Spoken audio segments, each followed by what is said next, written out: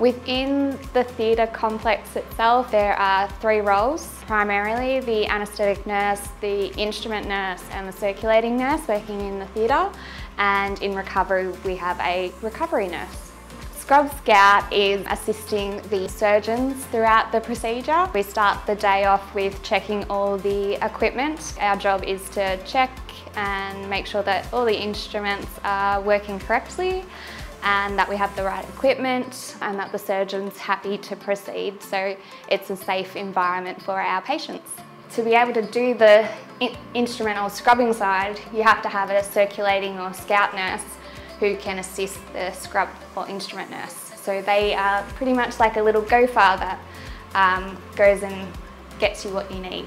The role of the anaesthetic nurse is to liaise with the anaesthetist and organise everything that they require. The role of the recovery nurse, once the operation is finished, is to make sure that their airways are okay, their breathing's okay, and then we do other things to help support them, pain management, anything that comes up, we help manage that and get them ready and safe for the ward.